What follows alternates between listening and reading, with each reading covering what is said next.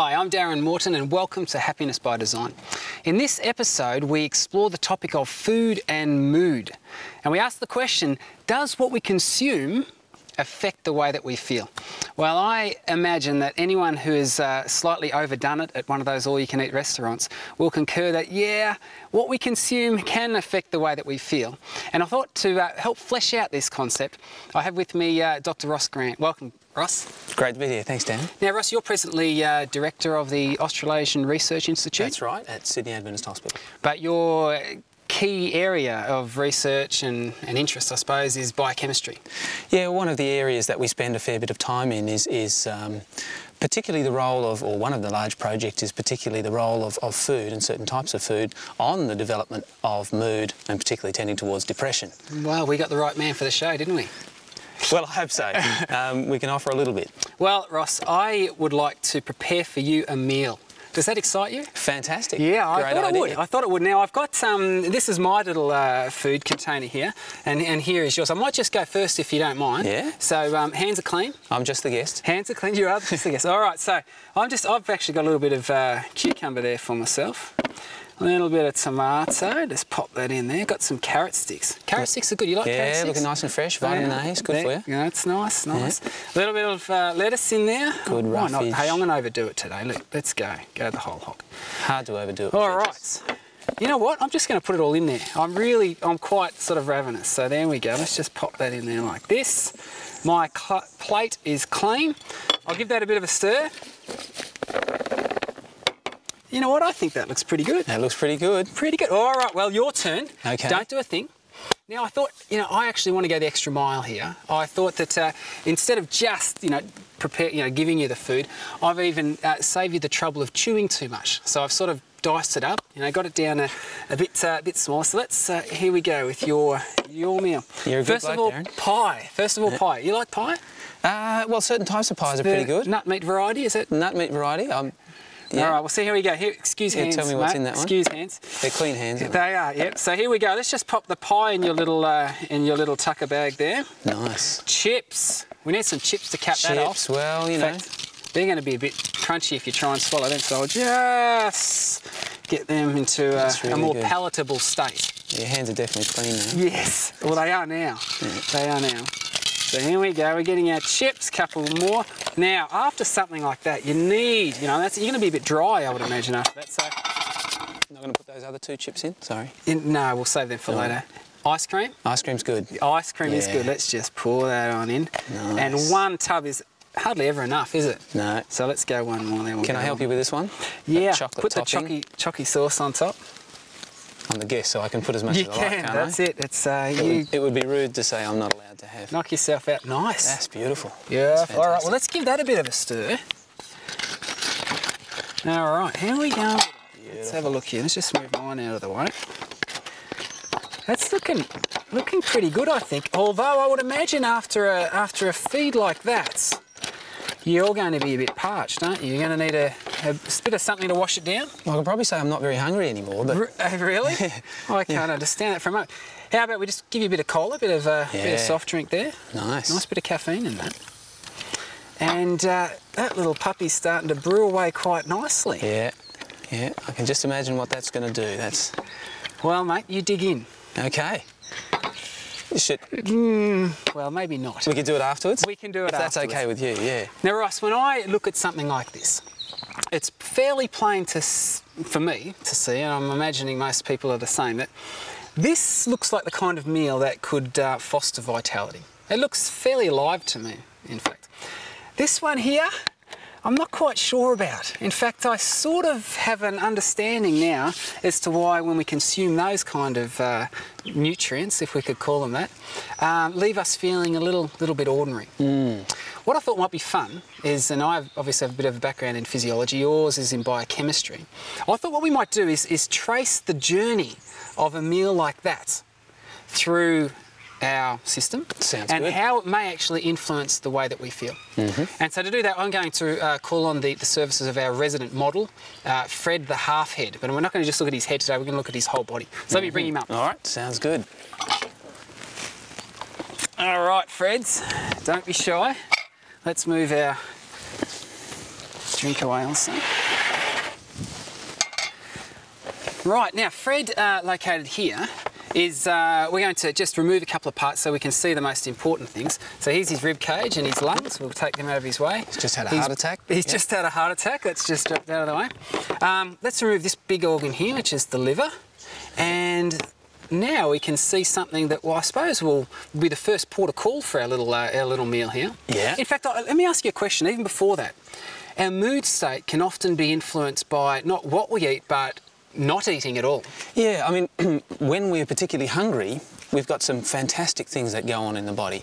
And most people wouldn't know that the actual stomach produces a... So this is the stomach here? This is the stomach here. Yep, just what organ. you feel down here. So this stomach here actually produces some molecules which go into the blood and then go up into the brain. We won't pull the brain apart, but this actually tells the brain, hey, you're hungry. So you start focusing then on, I've got to get something to eat. Right. It's a little molecule called ghrelin, which is interesting. I don't like ghrelin very much. Yeah, so... well, it keeps us alive because then we know that our body's running out of energy so that we need to fill it. Right. So it's good in a sense.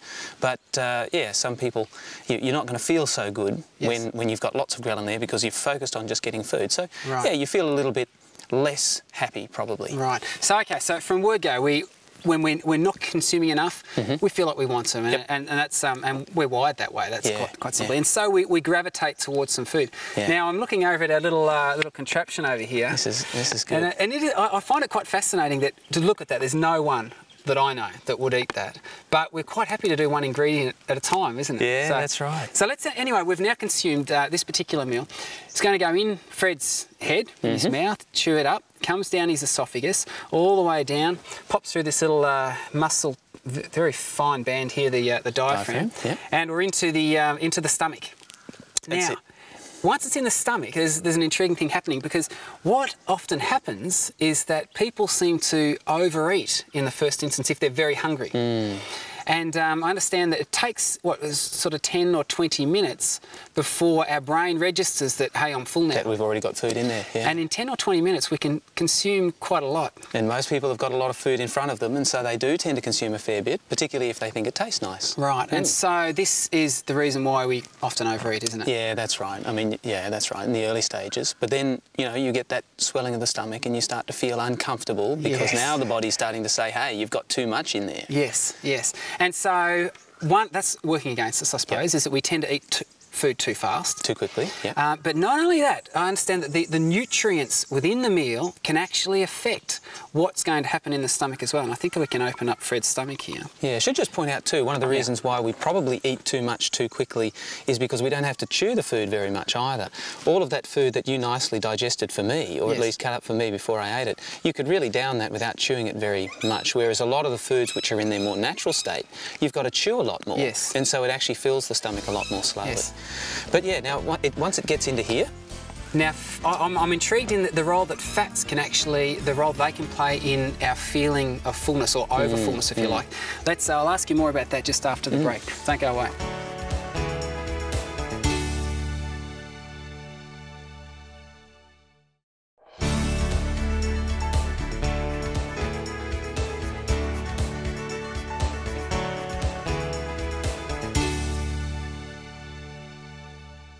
Welcome back.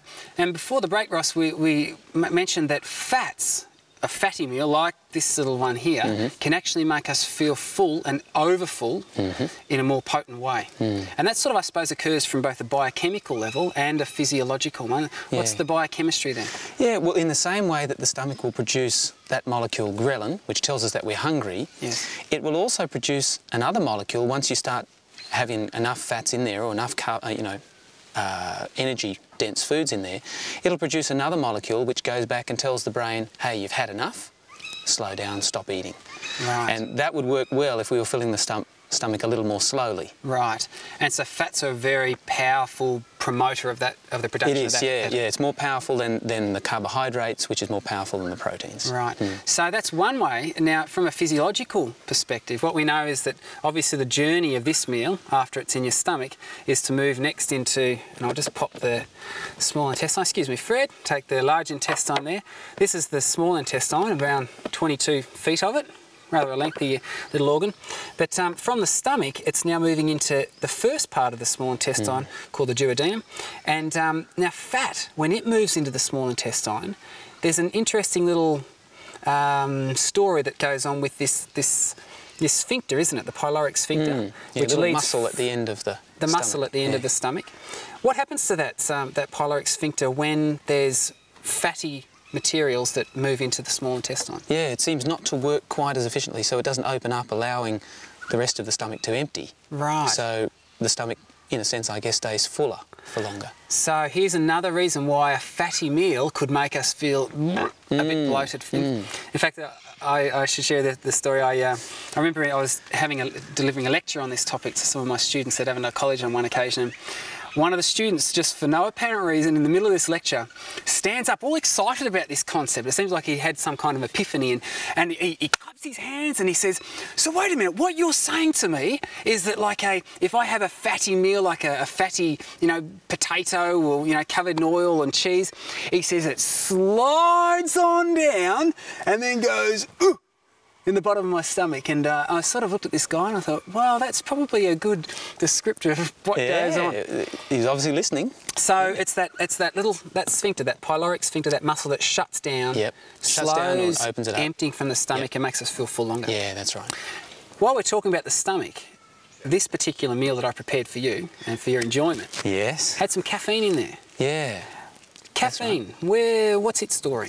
Yeah, caffeine can affect how we feel. Yeah, and it can affect how we feel. So caffeine, as you know, comes in a lot of the colas and things like that. And this has an effect on actually a number of different organs of the body, but most people have it because of its effect on the brain. Because it gives us a short-term feel good. So we actually feel a little bit good after we've had caffeine, about 20 or 30 minutes after we've taken it in.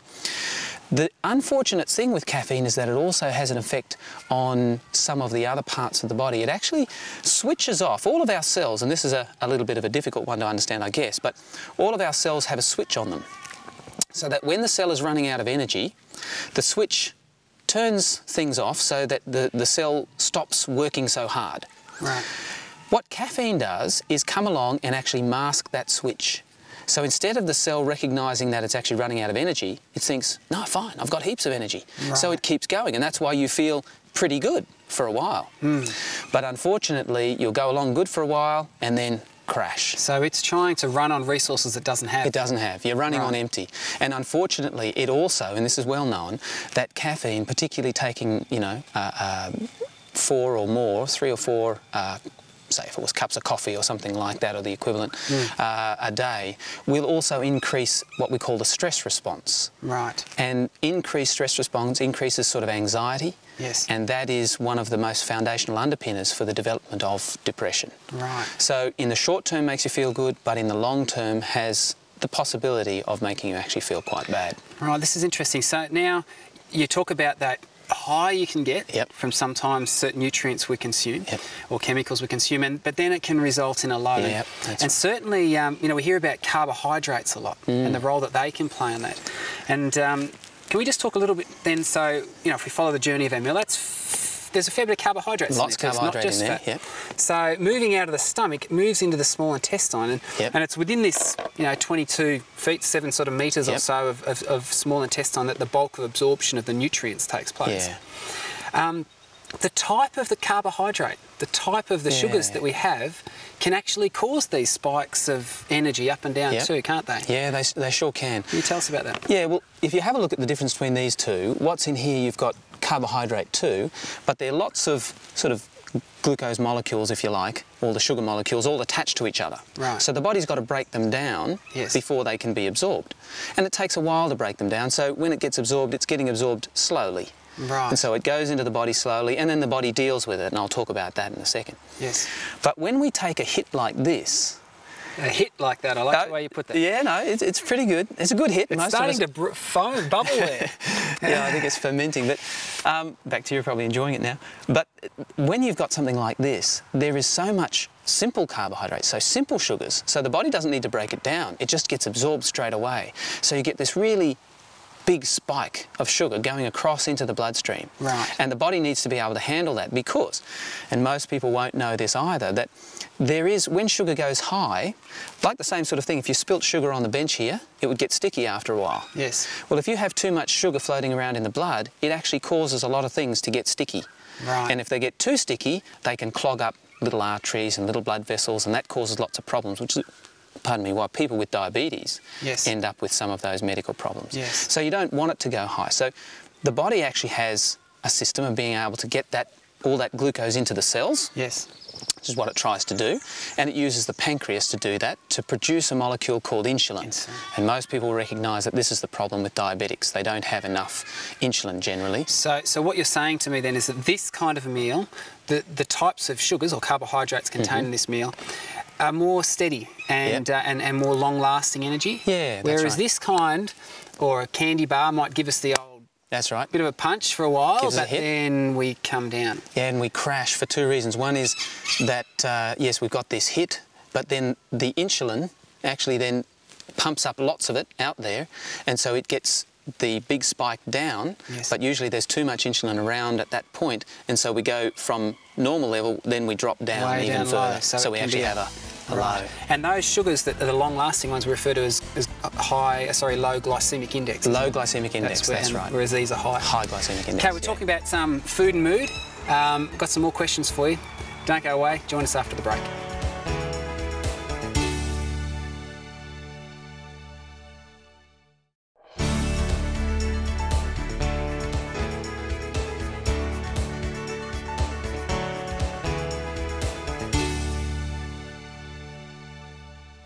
Hi and welcome back. Now Ross, we've been contrasting, or following the journey of a meal like this, if we can call it a meal, on its way through the system and how it can influence the way that we feel in our mood state.